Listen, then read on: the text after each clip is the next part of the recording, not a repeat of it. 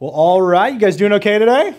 Yeah? All right. Well, we're going to jump right in. If you have a Bible or, hard copy or digital Bible, you can turn on over to Mark chapter 8. Mark chapter 8 in verse 34 is where we're going to be. And so if you're not familiar with your Bible, the Bible's broken up into Old Testament and New Testament. And so Mark is in the New Testament of the Bible. Just look in your table of contents, find Old New Testament, find the New Testament, Mark, flip over to chapter 8, and we're going to be in verse 34 and following. And if you have a digital Bible, you can just go down there and type in Mark. If you don't know how to spell Mark, ask a neighbor. And so Mark chapter 8, verse 34 and following. And if you don't have a Bible this morning, you can check it out here on the screen. You guys ready? Yeah. All right, here we go. You guys are excited. All right, here we go. Then he called the crowd to him along with his disciples and said, "Whoever wants to be my disciple must deny themselves, take up their cross, and follow me. For whoever wants to save their life will lose it. But whoever loses their life for me and for the gospel," which means that's just a fancy word to say the good news, "will save it. What good is it for someone to gain the whole world, yet forfeit their soul?" Verse 37, "Or what can anyone give in exchange for their soul? If anyone is ashamed of me and my words in this adulterous and sinful generation," basically saying this is a messed up place that we live in, "the Son of Man will be ashamed of them when he comes in his Father's glory with the holy angels." So that's pretty heavy. As we jump in this morning, you didn't wake up and go like, all right, I can't wait to hear about how I either follow Jesus or don't. And it's going to be difficult. You didn't wake up and go like, all right, this is exciting. I want to get like the heaviest thing possible, and that's how I want to start my Sunday morning. It's like, man, just make me feel good, Jason, this morning. Just make me go, oh, that's good. All right. I'm happy. Jesus loves me. When do we eat? And so today, if we were going to kind of look at this, and we're in this series, Full Signal, I would probably just kind of label this, what does it look like for an interruption to happen in your life and mine so that we would actually hear him? Why don't you pray with me? God, I thank you that we can follow you, that you give us the Bible so we can begin to understand you and your story, not a story about us, but about you. And as we dive into these pages and begin to really kind of walk through with a fine-tooth comb and understand what you have in store for us through your Son, maybe all the things that we've ever thought about you or we've been told about you that have been hurtful, that we felt were judgmental, that maybe we heard a teacher or a leader or a pastor say things to us or about us that just stung. May today we break down some of those things and maybe set those to the side to hear you with fresh ears, that our heart would be ready for what you have in store. As we look at what does it mean to deny ourselves and follow you, something very countercultural in how we live today. God, thank you for listening to us. And it's through your Son we pray. Amen. When I think about this concept, this idea of denying ourselves, of following God, of saying, all right, everything that I want, I'm going to put to the side and I'm going to follow him. I think of the question that's probably running through your mind. It was even running through your mind on your drive-in. It wasn't, what are they going to talk about? Or, man, I wonder if the band's going to sing that song. More than likely what happened, and maybe even in the lobby or after church today, you're going to ask the question, where are we going to eat for lunch?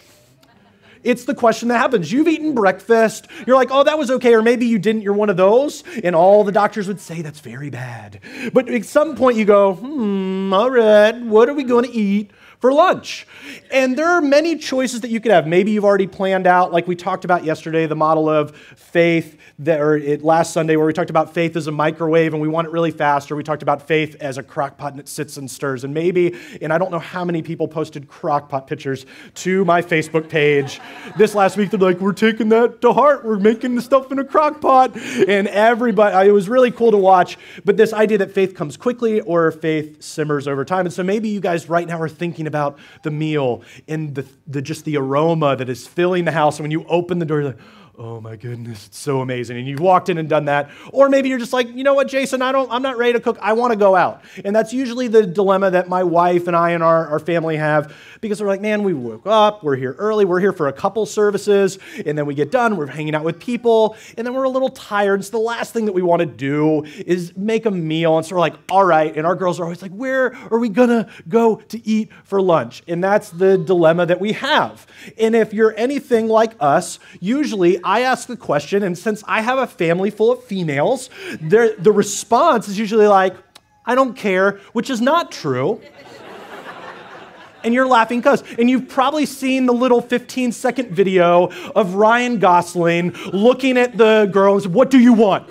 And the heading over top of it is, when I ask my girl where she wants to eat. And he's like, what do you want? And she's like, I don't know. He's like, what do you want? And that goes through, it's because it's true. It's like, where do we eat? And what happens is you have choices. You have a choice to either go, we're going to eat healthy and watch this figure here, or we're going to eat what feels good. And for most of us, we want to eat something that feels good, that is just great, because if we eat something that feels good, it's not good for us, but it feels good. It's usually if we eat something that is bad for us, it feels good and then bad later, but it's just so good. It's like ice cream. Like you're not just eating ice cream going, I'm going to be healthy. No, you eat ice cream because you're like, this is ice cream, and here's the fudge, and here's the sprinkles, and here's the whipped cream, and the cherry. Cherry is still kind of a fruit. Well, let's do something else, like more sprinkles, more fudge, and all this stuff. And you do it, and you don't wait. I just want a little bite of granola. No, you want to go eat something that's fun. And it's kind of this wrestling with God that you go, God, why is everything that's good for me make me fit? And why is everything that's bad for me make me big? But it tastes so good. And that's the dilemma that we have when we pick our lunch. And so usually the place that I would love to go that I know I shouldn't go is Cracker Barrel. There's something about that when, and the staff will know because every time we go, I get the very same thing. Right now, if I walked in, I would get country fried steak that is about the size of my face, and I would get the sawmill gravy on the side because I'm trying to watch. And then what I'll get mashed potatoes with gravy smothered because it's awesome. I'll get macaroni and cheese because I don't care about my weight, and all these, and it's full of carbs and all these things that make me feel amazing. And there's a moment where I go, God, why can't this be just such a spiritual thing? Because this is so good. I'm thankful for this. We even prayed, God, bless this to the nourishment of our bodies. There's nothing nourishing about that meal. You've prayed it over McDonald's before. You're like, dear Lord, just bless this to the nourishment of our bodies. And he's sitting up there going, are you for real? You're sitting at McDonald's. And we pray this, and then equally what I want to eat and all these things that aren't good for me is also partnered with my disdain for working out. And so that's really bad. You're like, man, I really want to eat this. It's just so good. And then I don't really want to, if you have a conversation, and yes, I exercise, but if you go, are you excited about exercising? No, I'm not. I don't wake up I can't wait to exercise. No. But if you said, hey, are you ready to go to Cracker Barrel? I'll do a dance.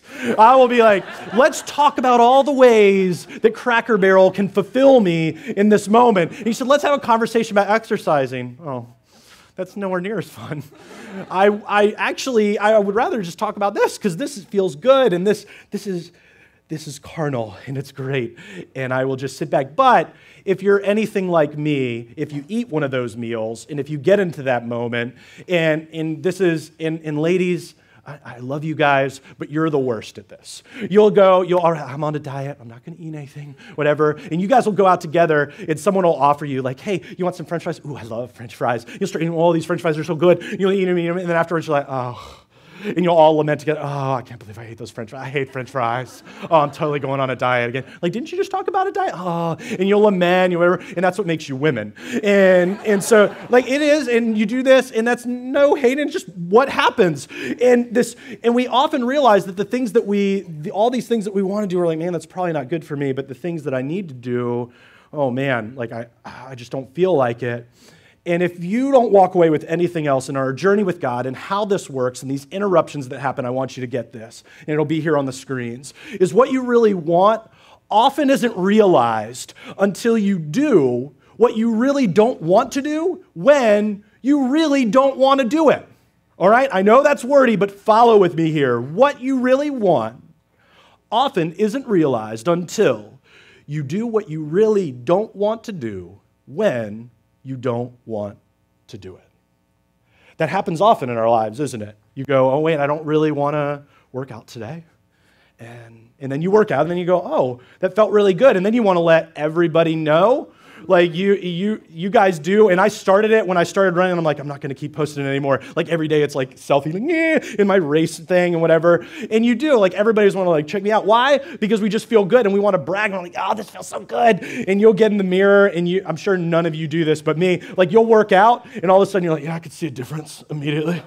And whatever, you can't see that. It takes time, whatever, but I'll stand there like, oh yeah, that's good. And you'll even like suck it in a little bit.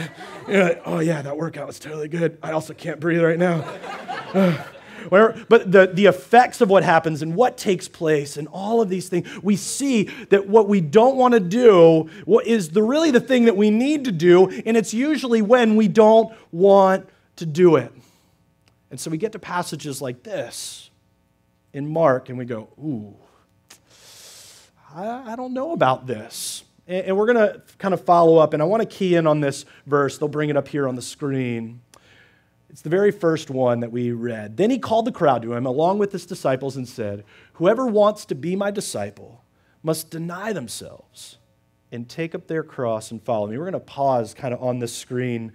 He's talking, this is Jesus talking with the Jews at the time, mainly Jews that are around there, and he's explaining to them what does it mean to follow him. What does it mean to walk this life out with God? Now, when we hear this, and especially that phrasing, okay, deny myself, all right, I guess like everything that necessarily I want to do, like I'll put that to the side. And then we get to this phrasing, take up their cross. Now, if you're at all familiar with God or faith, or you've been around church for a while, usually what you would think of is like, oh, no, that scene of Jesus, he's going to the crucifixion to die, and so he gets his cross and he walks it out, and we think of, oh, we're dying to ourselves. Now, that would be fairly accurate, but I don't think that that's what would be pictured here in this early time. Because obviously, since he's talking to them, he has not been to the cross yet. And so as they would picture this, they actually wouldn't picture Jesus. They wouldn't have pictured anybody else other than criminals. As they would walk through this and they would see, oh, so he calling me to die? No, the verbiage in there says that they would take up their cross. And so this isn't him saying you would go and die on your cross, that you would go and sacrifice yourself on the cross. Said no, that you would pick it up, that you would carry it. And so they would begin to walk out and go, oh, he's talking about criminals here. And they go, wait a second, you're talking about this, but then you said, follow me. Like, Jesus, do you have a cross?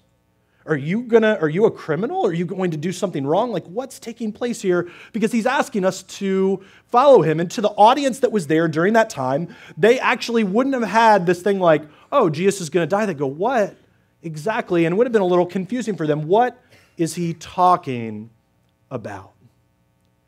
And to really get a hold of this, we have to actually go a little further along in the chapter of Mark, in the book of Mark, and begin to see exactly what happened. And we get the full played out version of the story when it says, picking up our cross and following him. Because interestingly enough, Jesus didn't carry his cross. Now, oftentimes people go like, what do you mean? Like Jesus says, pick up your cross and follow me. So obviously Jesus must have picked up his cross and walked through the thing. And Well, to a certain extent, it would have been very short distance. That's true. During that time, Roman soldiers, because people would have been very hurt, they were beaten almost to the point of death before they ever went to a cross. And so the ability for someone to carry a cross would be extremely difficult. It wouldn't be like one of those things where like, oh, we're just going to whip you a little, and then you can carry this large beam, because it wouldn't be an entire cross as is usually pictured. It would have been just the beam, and they would have had the rest set into the ground and everything, or they would have had it laying down, ready to hammer it in, and then prop it up and do that. And so it would just be a large beam that whoever was getting ready to die, criminals, etc., would carry it to eventually their death. And this was called the death walk. People would throw all sorts of things. They would spit on people. They would yell at them. It was not a glamorous thing at all. It was actually one of the worst things that could happen. It was very public, and the Roman Empire wanted it to be this way because everything they wanted to do was let them know that if you were going to defy us, here is what's going to happen to you, and everyone else will see it. So people would live in fear and not want to defy Rome. And so you see this death walk, and actually Jesus is not the one that even carries his own cross. And so to be able to follow back, and if you have a Bible, you can kind of turn over a few pages and a few chapters to Mark 15. Mark 15, and it's actually verse 21. And when it jumps in, we see this guy named Simon. And as you follow along in that little verse, it says that Simon from Cyrene, he's from Africa. Okay, so this guy's African and he's visiting, he's getting into town. And what we find from him is that it's noted that he's a passerby. That it's one of those things that he's not there for Jesus. Okay, sorry, Jesus, he is not there for you and the scene that's happening and what's going on. He's actually there, more than likely, he's celebrating the Passover feast. He's there for a short time. He's just there to pay homage, do what he needs to do, probably get some, because this was a transient area, a port, so people would go in, get what they needed, and then go back home. And so he's visiting, going to Passover, doing all these things, and then he's going to get what he needs, and he's going to go back home and be. And so he is a passerby. He is not there for Jesus. And more than likely, if you've seen this story play out, maybe you have seen this, maybe if you watch that Bible mini-series, or if you've ever seen some of the other ones like Passion of the Christ and other ones, you see somebody standing in the crowd, waiting and watching as things go by. Actually, by the very verbiage of what transpires there in Mark 15, more than likely he was minding his own business, not even paying attention to what's happening with Jesus. He's just moving on by. And then, as normally would follow, because people couldn't carry their own cross, the Roman guards would pick someone out of the crowd. And so we find this man, Simon, is noted, that a Roman guard has pulled him out and said, hey, you, carry this cross. What an interruption. All right, think about that for a second. You're busy kind of doing your own thing. You don't even mind, you're not even paying attention to what's transpiring. The streets are filled with people. You might have kind of looked, but you keep on walking because you're like, I don't want to have anything to do with that. Most of them had seen a crucifixion before. And so they're moving along, and Simon's moving on his way, and he's yanked out by a Roman guard. Or maybe he's, hey, you there. And he's like, who, me? Like, hopefully you're like looking around like, please tell me you're looking. It's like when someone asks for prayer in a small group and everyone's like, hey, do you want to do it? And they're like, who, me? No, I don't want to do it. And so he looks and he's like, hey, you, come here. He's like, oh, seriously? And so he gets over to say, you carry this cross. Just what an interruption taking place. Like, you're busy getting your things, going about your day. And here you find yourself now carrying the very cross of Jesus. Not exactly what he woke up and planned that day. He didn't wake up and go, I can't wait to go into town, get all my things, and then carry the cross of some criminal. And yet here he finds himself holding this beam, and he's walking in. And it's almost like, and I imagine he's kind of going, I don't know who this guy is. I don't know what's going on. And he's carrying this cross, because you may have heard it said that someone just, that Simon's the one that jumps in to help him. That's not actually what we see here. He's called out to be able to go and carry this beam along down the road. He's like, I'm not here for this guy. I just want to go about my business. And what started out as an interruption in Simon's day ends up being this amazing thing and seeing something extraordinary in the person, the work of Jesus. And he begins hearing God in this story with a full signal. And the reason that we would glean this from watching this very instance, if you'll follow and kind of look in that verse, it notes his sons. Now, why in the world his sons aren't there?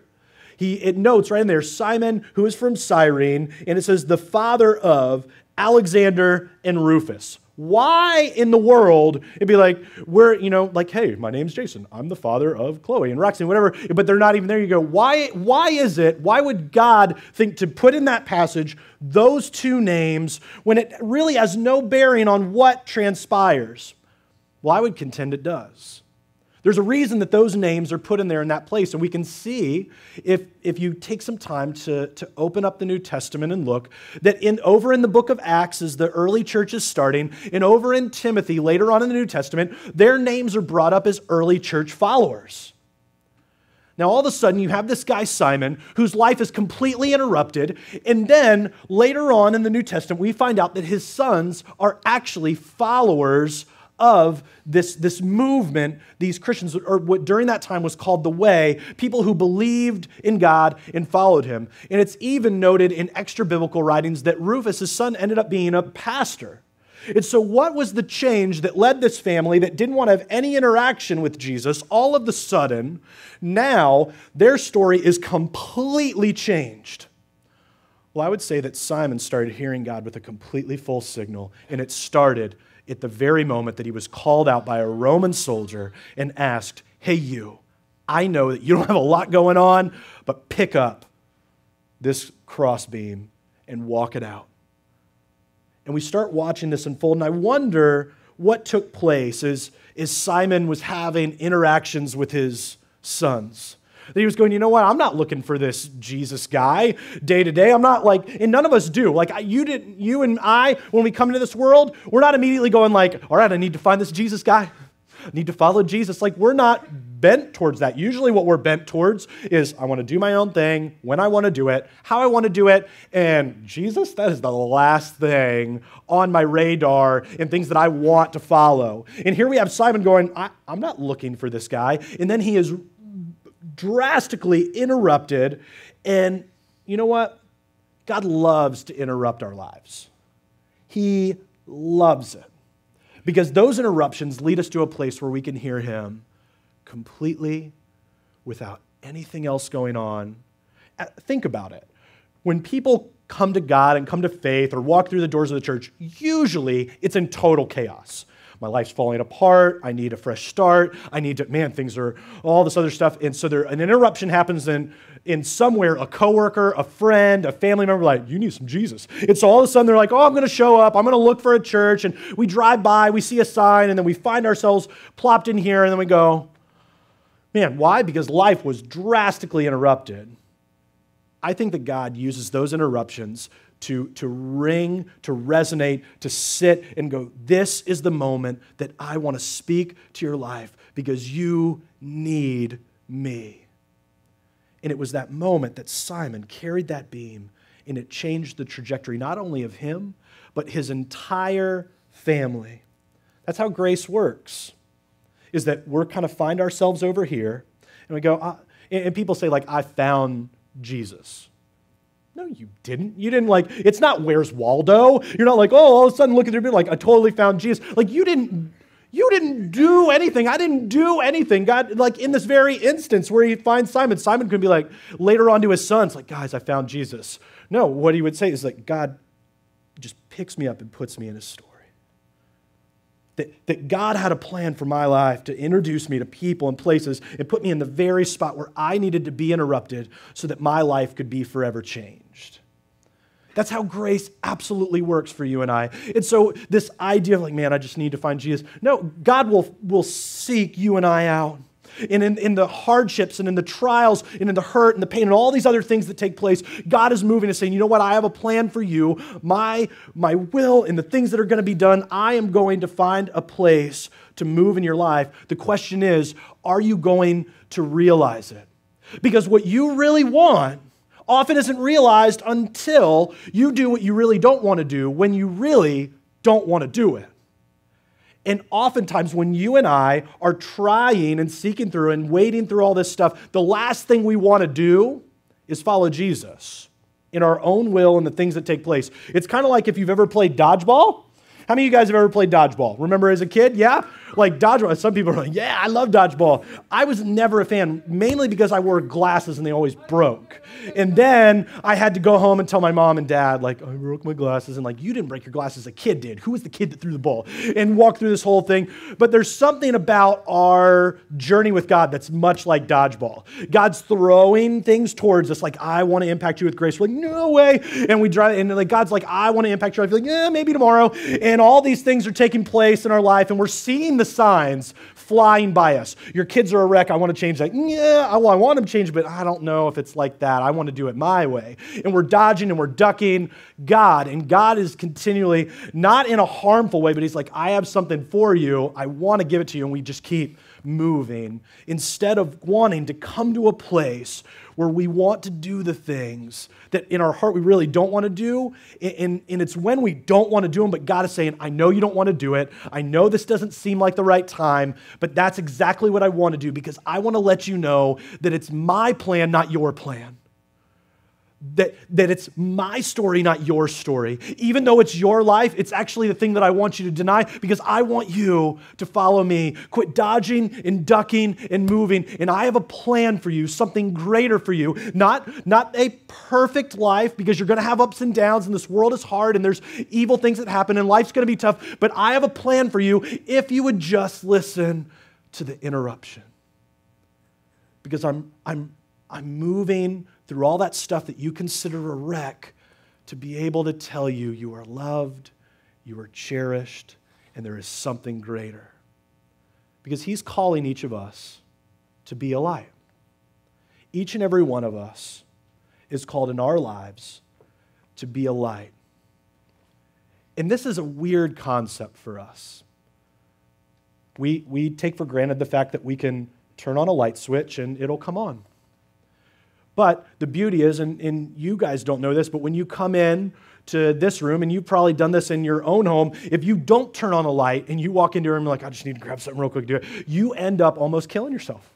You do. You trip over stuff, somebody's moved something, and it's absolutely awful. But like when we come in here during the week in the mornings, especially when the blinds are down and everything, you try to go through here and make that little S turn in there. Oh yeah, you take your life into your own hands. Like it is so dark with no lights and everything else. And then every once in a while, somebody doesn't set the switch. So that little light switch right there at the door can come on. You're like, oh, I have to navigate through here. I need to call my family first because there's no chance I'm going to make it through this little turn because you stumble over something. So many times I've walked through there and fallen.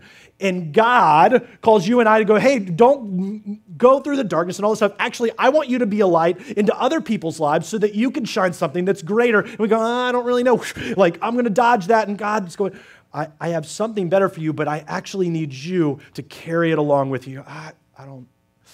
I don't want to be a light. I'll let other people, that's for like the pastor to do. That's for like the other leaders to do. That's for those guys, I think they call them elders, like it's their job. Like those people in children's ministry that are teaching the kids, like they can be a light, but God, not me. Like there's no way my life can be a light to other people. But I wonder if we would accept it more and not dodge it if we knew what darkness felt like. You see, for those of us who call ourselves followers of Jesus, often what I begin to see as we try to listen to him with a full signal is I think people forget what it's like once they've followed Jesus for a while, what it's like to live without him, what it's like to live in darkness. There's this blind individual that catalogs his life online. He blogs through a Braille keyboard and talks about some of the things that have happened and recounting the fact that he used to have eyesight for a short time in the beginning of his life and what it's like to remember being with sight. And maybe for a moment what you and I need to understand is what it's like to live in darkness so we can be reminded. And maybe you're in darkness today and you go, I don't really feel like I'm in darkness. I feel like life's going okay. I feel like life's moving all right. I don't need that whole Jesus guy in my life, this whole God thing. I'm not really there. And I would say you've been dodging, and I could say it because my own life and the lives of other people I've seen, you've been dodging something that God wants to do in your life, and you really think you could do it on your own, but the problem is you're going to get hit with something in life that's going to be really difficult, and God's going to want to use it as an interruption, and you're going to go, I'm not going to listen. But there's those of us who are called to be a light, and we go, I've just forgotten, and I don't really know, and so I haven't shared love with other people. I haven't invited anyone to be a part of community. And so maybe hearing from the story of one who lives in darkness helps remind us of what it means to be in the light and share it with others. I don't normally ask everybody to do something, but I'd ask you to close your eyes for a second. And we're going to actually make the room nice and dark, so don't be afraid. Don't grab your wallet. Nobody's going to take it. So they're going to bring the lights down, and let's listen to that very man who's cataloged his life living in darkness.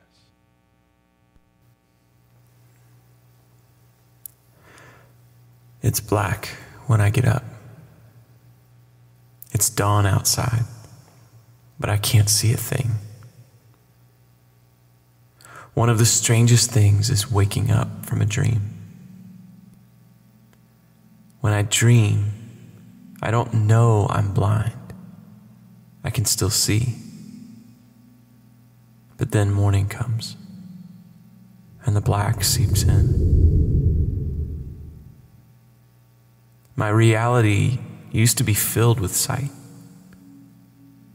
but now those are my dreams. And my sleep was once without light, but now that is my waking life. The world, I know it's out there, but I don't feel a part of it.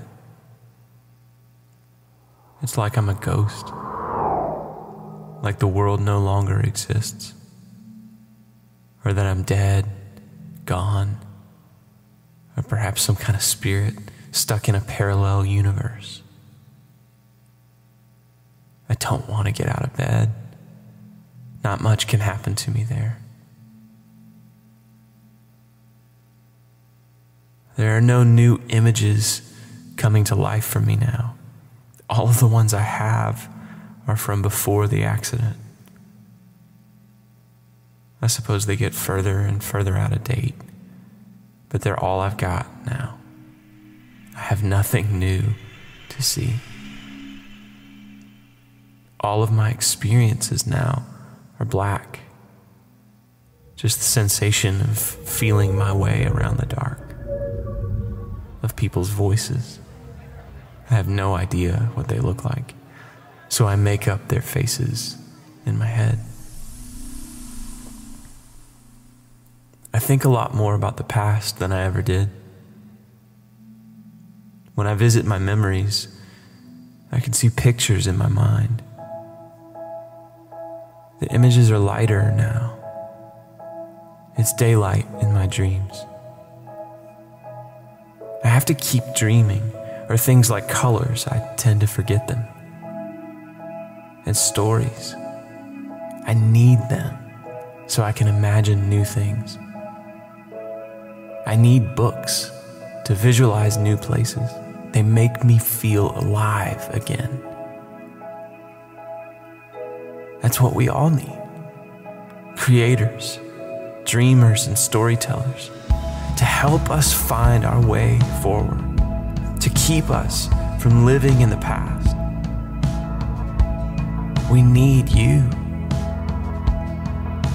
Tell us your stories. Go after your dreams. Bring your creations to life.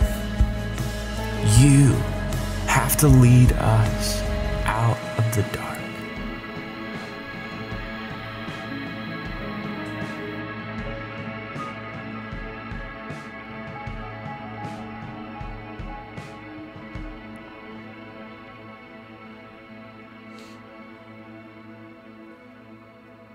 I wonder how many of us will accept that interruption. It's not always pretty and it's not always easy. But for some of us, our life is in darkness, and all we're hoping for is a light. Then there's other of us who've accepted Christ and are called to be a light. And my prayer for you and I is that we will accept the interruption, that we'll be the one like Simon to pick up that beam. And the beauty is Simon didn't die on the cross. While he carried it, it was Jesus was the one who paid the price. There's no more death and condemnation for those who follow Jesus. While that existence in our lives are hard, he's the one who pays the price, and we're the ones who are set free.